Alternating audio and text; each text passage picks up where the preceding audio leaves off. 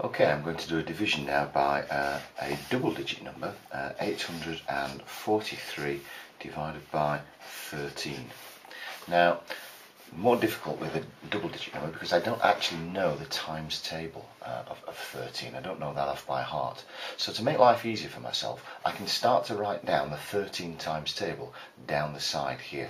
So 1 times 13 is 13, double that up, so 2 13s are 26, and I can keep adding on 13 each time. I have to be careful, okay, so that I'm actually adding on the correct number, but I can add so many times 13 until I get the full times table. Now I'm actually going to make a start because I might not need the full times table when I'm doing my dividing. So the first thing I'm going to say is 13 into 8. Well, that doesn't go, so I'm going to go straight across now and start with 13s into 84.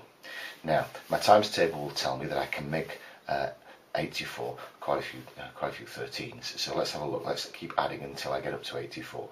Another 13 onto this is 65. Another 13 on again is 78, and if I add another 13 on again I get 91, which has gone beyond 84. So how many 13s are there in 84?